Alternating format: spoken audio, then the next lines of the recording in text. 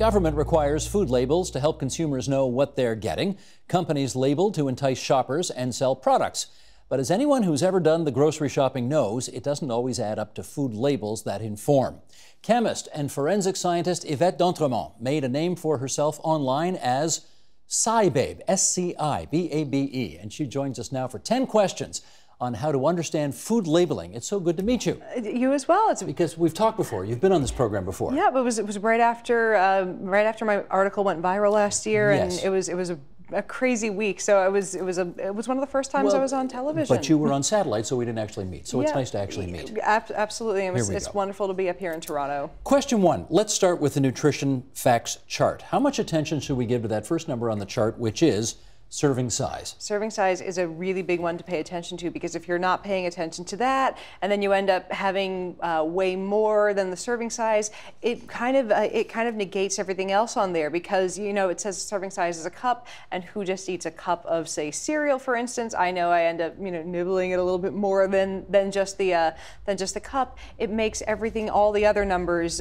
go up as well. So pay a lot of attention to that. A lot of attention to especially calories, because those are the two. That's number two. You're getting ahead of me. Yes. Question two. Oh. What do we know about the calorie count and how important that is? Calories are a biggie that people don't pay enough attention to, because an article came out in Vox recently that way more people than realize are eating more than they think they are, and that's partially because they're not paying attention to calories or serving size. So please, one of the biggest ones in the label is the amount of calories. I say don't even pay as much attention to the amount of fat, carbs, and proteins, because those are the macronutrients that make up the amount of calories.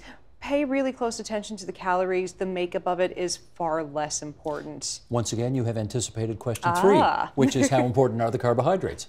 Carbohydrates, they are important, but I think it's an individualized thing. It's how active is your life, how much, what's your resting metabolic rate. This is a very individualized thing. Carbs are not the enemy that they've been made out to be by a lot of trendy diets. I mean, I ran a couple of marathons. I use carbs to fuel my life. You need it to fuel, your brain, your life, a lot of things in your body. Good carbs, bad carbs, right? It's exactly, and I think most carbs can be eaten by most people, and science backs me up on this. So, if you need more information, about what you need for your specific needs, talk to a registered dietitian. But don't worry too much about the fact that there are carbs in it, it's bad. No. For most people, carbs are absolutely fine and a necessary part of the diet. Question four. How about protein? Protein, same thing, necessary part of the diet. And protein is the one macronutrient that we really haven't gotten scared off by, because it's not one that people look at and go, ooh, that makes me fat. But protein, I think people worry about getting enough protein, and we, especially in the Western world, we get far more than enough protein than we need. I mean, especially we eat much bigger serving sizes of meat than most other parts of the world. You get enough protein throughout the course of a day without even thinking about it. So again, necessary for muscle growth and repair. But looking at that on the serving size, unless you're a competitive bodybuilder, you're going to be fine without looking at that and stressing about that number too much. I can see why you put that proviso to me, because it's kind of obvious that I'm a competitive bodybuilder. It's clearly. Clearly, yeah. Yvette, okay. Question five. How much is too much when it comes to the fat listing? Again, this always depends on the individual. I mean, do you remember Michael Phelps from a few years ago swimming all those races? Yeah. He was consuming 14,000 calories a day, and I guarantee you... Fat? Sorry, 14,000 calories a day. Oh, I see. And some of that was obviously fat. I mean, he was having meatball subs, and he was having pizza. I mean, they were not fat-free. And we need fat. We need that. Some vitamins are fat-soluble vitamins, so you need fat in your diet, or else you're not going to be able to absorb those vitamins. But again, these are moderation things. You need to make sure you're getting the right amount, and that's why on the label it says daily value, percentage of your daily value. You need certain amounts, but every single day, don't stress about getting the exact, hitting that exact 100% on the daily value, because you might go over some days, might go under. In the course of a week, if you have a varied diet, with good grains and with fruits and vegetables, you're gonna get about the right amount over the course of a week if you eat a good diet with some moderation in it. Okay, question 6. We're going to look at some of the phrases that show up on these labels and see what they really mean. Oh, that's just fun. For example, like what you're being with me right now. Fresh. What does fresh mean when you see it? I mean, this one, generally it means that it hasn't been thermally treated. So with the exception of pasteurization. Pasteurization just means that, it's been heated to with milk especially, it's been heated to a very high temperature for just a few seconds to kill off the pathogens. But with most things, it means it hasn't been frozen or it hasn't been cooked. So fresh just means not, like I said, not thermally treated. Does it really mean anything? Especially not with eggs. That's a weird one because you can see farm fresh on a carton of eggs. It indicates nothing about when it was when the chicken plopped it onto this planet. So a healthy dose of skepticism needed there. Yes, especially. Okay, how about this one for question 7? How little fat does there need to be for a food product to be labeled low fat? Low fat. I believe it's, I might be blanking on this one. I believe it was below 15% of the total calories. I might be blanking on this one on the exact number, but it's below a certain percentage of the total calories. When it says low fat, is it really low fat, or is that marketing? It's a fairly it is a fairly arbitrary number, and it also doesn't mean that it's healthy. Like, it could be loaded with sugar. I mean, you can see on a box of, for example, gelatin or Jell-O.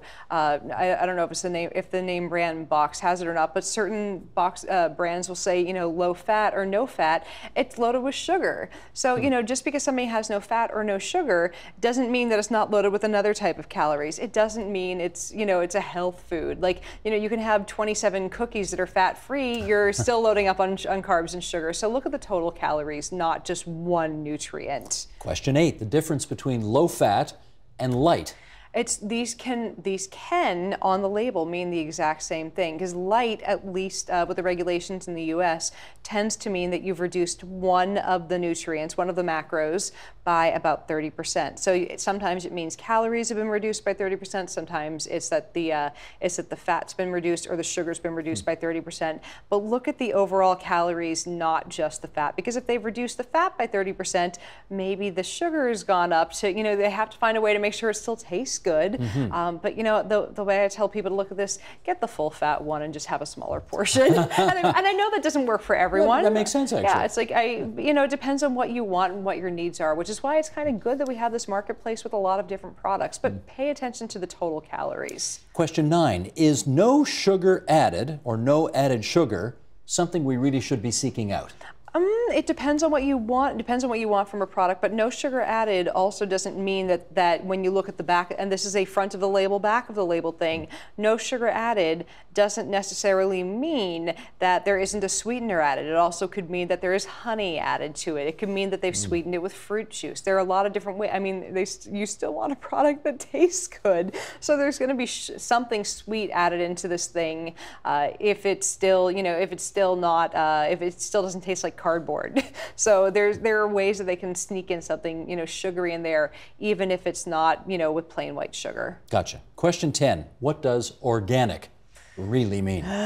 Organic is a different way to farm. Notice that it doesn't say no pesticides. It says organic, and organic is a set of regulations that mean that it's been farmed with pesticides that in general are sourced from natural sources. So this doesn't mean that the foods are healthier. It doesn't mean that the foods are more nutritionally dense. At this point, organic produce has not been proven to be any healthier whatsoever. And I think if I ever see proof of this, if proof comes out, I'll change my mind on it, but it hasn't yet. It just means it's been farmed slightly differently with different pesticides. So, if you find something that's organic that you think tastes better, go ahead and get it. But I think at this point, it's not worth the money for just using different pesticides.